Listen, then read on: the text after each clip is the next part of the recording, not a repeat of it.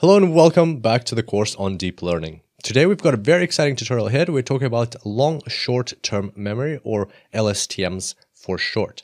So let's get started. It's actually going to be quite a saturated tutorial, so we've got our own little plan of attack for today. Today we've got to first of all look at a bit of history, so where it came from, what was the main idea behind it, why people invented it. Then we're going to be talking about the LSTM architecture. That's going to be the bulk of our tutorial today, so be prepared for that. And then we're going to have an example walkthrough. Hopefully we'll have enough time for that as well. All right, so let's get started. Here we've got a problem which we identified in the previous tutorials. We talked about the vanishing gradient problem. So in short, what happens is as we propagate the error through the network, it has to go through the unraveled temporal loop. And as it does that, it goes through these layers of neurons which are connected to themselves, these hidden layers which are connected to themselves, and they're connected by the means of a weight called the WREC, or W recurrent weight. And because this weight is applied many times on top of itself, that causes the gradient to decline rapidly, meaning that the weights of the layers on the very far left are updated much slower than the weights of the layers on the far right. And this creates a domino effect because the weights of the far left layers are very important because they dictate the outputs of those layers, which are the inputs to the far right layers, and therefore the whole training of the network suffers, and that is called the problem of the vanishing gradient. And as a rule of thumb, we could see here that if WREC is small, then we have vanishing gradient. If WREC is large, then we have exploding gradient. So now, how do you solve this problem? We talked about a couple of possible solutions. We talked about clipping the gradient or penalizing the gradient for exploding gradients. We talked about smartly selecting the weights or the echo state networks, which we didn't go into detail on for the vanishing gradient. And also we talked about the LSTMs for the vanishing gradient. Just if you separate yourself from all of this information on all this theory and knowledge, how would you solve a problem like this? What's the easiest and fastest solution to this? So if we have WREC is, in simple terms, less than 1, then we have vanishing gradient. If we have WREC greater than 1, we've got exploding gradient. What's the first thing that comes to mind to solve this problem? Well, the first thing that comes to mind is to make WREC equal 1. And that's exactly what was done in the LSTMs. This is a very simplified explanation, and there's definitely more to it than just WREC equals 1. But in general, that's the idea, and that's all it took. And when I saw this for the first time, I was so excited that the solution is so simple. It's really a genius solution, and that completely gets rid of the vanishing gradient problem. And who are the people behind this? Here are two gentlemen. We've already talked about Sepp Hochreiter, and the second person is Jürgen Schmidhuber, who was his supervisor during Sepp's research or PhD. And yeah, so basically they wrote a paper in 1997 about LSTMs, and that's when LSTMs were introduced to the world for the first time. Very exciting topic. So let's have a look at what they actually are. So we've got a recurrent neural network right here, unraveled temporal loop. This is what it looks like if you dig in inside the recurrent neural network. And right here, I wanted to do a quick shout out to Christopher Olah. So here is his blog right here. Very well written blog, amazing images, as you can see, and we're going to be using the images from this blog in our explanation here. So thank you very much to Christopher for making this publicly available and allowing the use of his images in other works. So we'll definitely reference this at the end of today's tutorial. And going back to our presentation, so here we've got the recurrent neural network. And this is what it looks like inside, and this is where the problem lies. So this operation that happens here is actually a neural network layer operation, as we'll see further down. But simply put, as you have outputs coming into your module, into this module, this operation is applied, and then goes into the next module, operation is applied, and so on. So as you apply this operation, when you back propagate, it goes through all of this, and that's where the weights are applied. That's where the wrec is sitting. As that weight is applied, as it's applied, the gradient vanishes, vanishes, and vanishes, and that means that the weights cannot be updated properly or fast enough to train the network properly. And so the further away you try to look, the more problems you have and the more of the vanishing gradient you have. This is the standard RNN, and this is what the LSTM version looks like. And I know you might be thinking that, whoa, this is super complex. There's so much going on here, and indeed it is a bit more complex than the standard RNN, but check this out. This is how LSTMs are normally displayed in literature and in papers and so on. So definitely, this is the same thing as you saw before,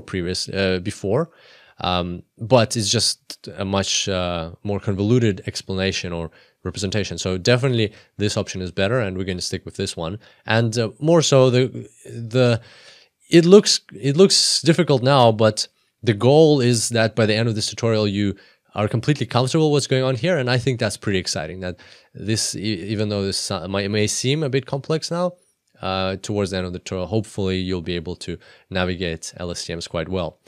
And so before we go deep into what's going on here, I wanted to highlight the main point. So remember we said wrec equals 1. Well, that's this line over here, that pipeline at the top. As you can see, there's not much going on here. There's only like 2 point-wise operations, as we'll understand further down, and there's no complex neural network layered operations. They're all brought out to this part, and this is the essence. If you're going to take away one thing from today's tutorial, then this is that LSTMs have a memory cell. It's called the memory cell.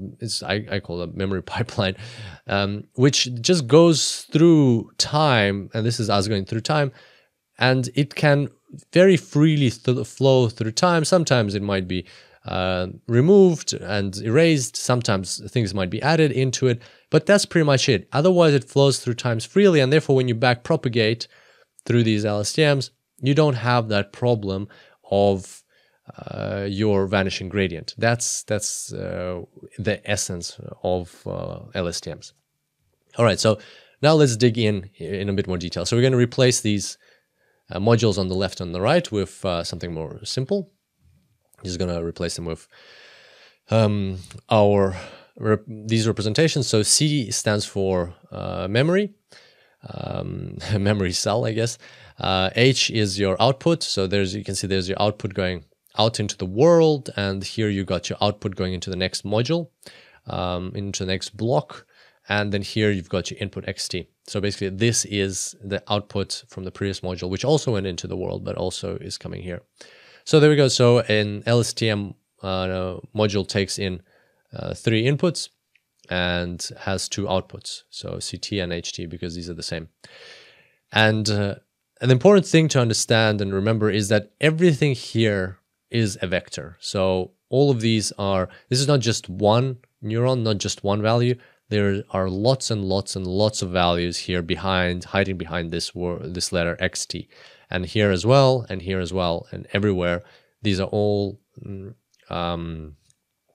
layers. So just remember that, and we're going to reference them as vectors because that's pretty much the same thing, just lots of different values in one vector. Remember that, and that will make it will allow you not to go down the wrong path in the intuitive understanding of this. Just remember that these are all vectors. And let's go through the legend. So we've got vector transfers. So any line here is a vector being transferred or kind of moving around in this architecture. And yeah, so that's just kind of to reiterate that it is a vector. Then we've got a concatenation here. So here you can see that there's 2 lines combining into one. And important to understand that this is done here just to save space and make it less convoluted than it possibly could be. But the best way to imagine it is that these 2 lines are running in parallel, that you're not actually combining. Concatenation means that you're combining these 2 vectors on top of each other, but I think it's even easier to understand if you just think of it as in there are two pipes running here, but they're running parallel to each other. So you've got one pipe and then it goes here and the second pipe goes here. Then these same pipes go here and then they attach to that. So basically you have two pipes running in parallel feeding into these neural network layer operations. Then you've got copy. So where do we have copy? We have copy here. The memory is copied, goes straight ahead and just copied over here. Then this output is copied over here. Then you've got pointwise operations. Now we get to the interesting stuff. So you've got a couple of pointwise operations here. That's 5 of them. And the first thing we're going to talk about these ones, the X's. The X's are valves, and they all have names. This is the forget valve, the memory valve, and the output valve. And in literature, you will see like letters F, V, and O in the actual formulas representing these valves. And so a valve looks like this. in plumbing, a valve looks like this, and we're going to kind of think of it that way as well. So you've got water or basically something flowing through, and then you can either close it or you can open it or you can close it to some extent. Same thing here. So you've got the forget valve is basically controlled by this layer operation, and we'll talk about that in a second. And based on the output of that, based on the decision made here, this valve is either closed or open. So if it's open, memory flows through freely. If it's closed, then memory is cut off, and therefore it's not transferred further, and then new memory just will be added here probably based on the results here. Then you've got the memory valve, which again is controlled by a sigma. Sigma stands for the sigmoid activation function. That means that that's the activation function used in these layer operations. And as the decision is made here, this value, which is another layer operation, which we'll get to in a second, is either added to the memory or is somewhat added to the memory or is not added to the memory, depending on the value that is decided in this valve. And then again, another valve controlled by a sigmoid. As you remember, sigmoid, why we're using sigmoids, because they're from 0 to 1. And therefore 0 stands for no memory, nothing goes through, 1 stands for something goes through. And then here you've got the valve, which is the forget valve. Same thing, not the forget valve, this is the output valve.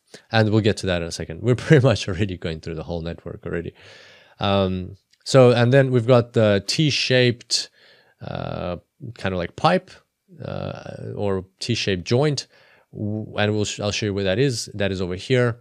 So where you have memory going through, and then you can add additional memory. So if we go back, you've got memory flowing through this joint, and maybe some additional memory will be added into it. Maybe not, depending on the valve. And that's pretty much it. You've got the tangent operation here. That's more kind of like mathematical behind it, why you want it between -1 and 1. We won't get into details on that, but that's another pointwise operation here you have. And you've got the neural network layer operations over here.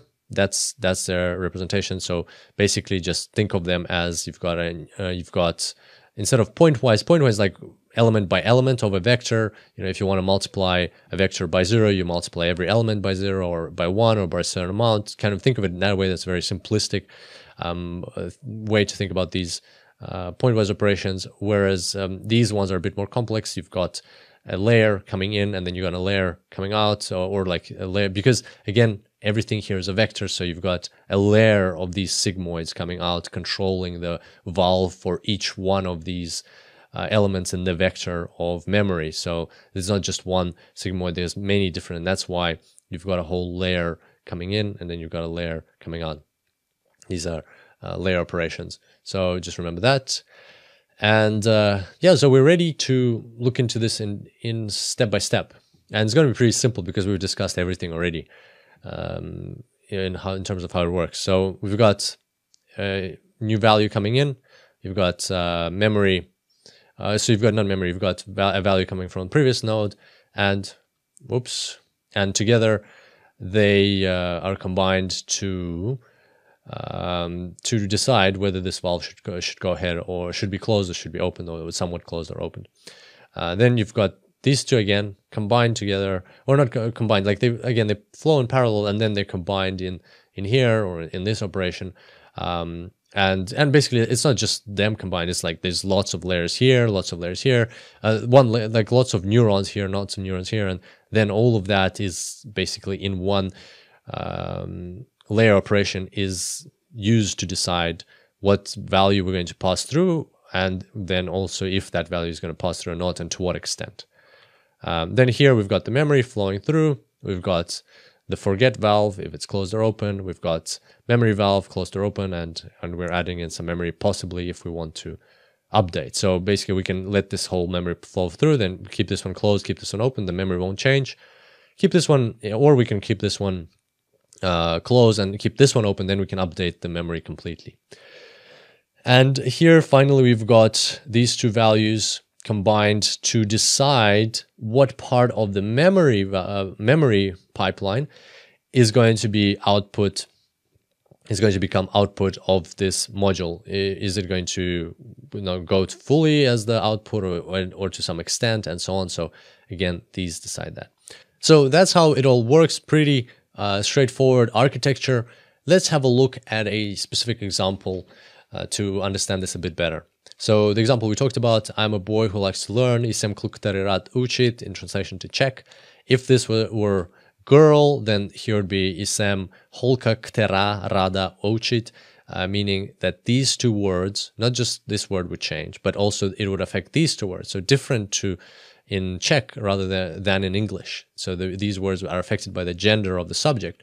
And therefore, in our LSTM, we might want to store the subject, boy in this case, in the memory. So for instance, let's say boy is stored here, and then it's just flowing through freely, and nothing is changing. Like if our new information doesn't tell us that there's a new subject, we just have boy flowing through freely and keeps flowing like that. If, for instance, we have a new subject, we have girl, or we have a name like Amanda or something else, and we understand that we've got a new subject, then we'll let this valve, we'll close this valve, we'll say, destroy the memory that we had, then open this valve, put in new memory, and then put the name here, put the subject. We won't just put in the gender, we won't just put in like female, we'll actually put the whole, as much information as we can. For instance, this could be the architecture. It doesn't have to be like this, but as an example, we could put in, for instance, girl now into this pipeline. And why would we do that? Well, because then from that, we can extract different elements of information. We can extract that it's female. We can extract that it's singular, right? So not just that there's additional information, the word girl, that it's singular. We can extract more information. We can extract that the word girl, for instance, has 4 letters, or that it was capitalized or wasn't capitalized. Just as these are all very, very intuitive examples. It doesn't have to work this way, but this is how it could work. And so then we have the word girl in here.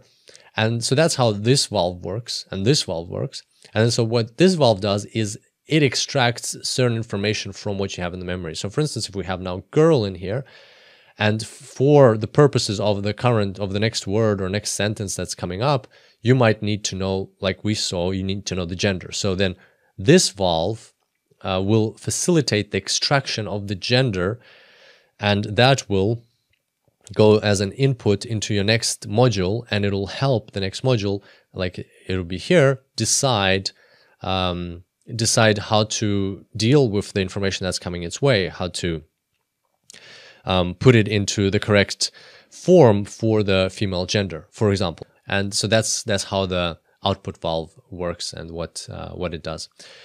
So there we go. That's how the long short term memory works, and I hope this was quite an intuitive explanation, and now you have a bit of a better understanding what LSTMs are like. In terms of additional reading, you could definitely reference the original paper by our 2 authors who created LSTMs. Alternatively, if you don't want to get that deep into mathematics and into the technical stuff, there's the great blog by Christopher Ola, which we've already mentioned. A great explanation of LSTMs. Highly recommend to check it out. There's a bit of mathematics, not too heavy. And there's another blog by Shi Yan, Understanding LSTM and its diagrams. Diagrams are a bit more in-depth, so they're a bit more, there's a bit more less space saving, but diagrams are a bit more in-depth, might be easier to understand in some cases.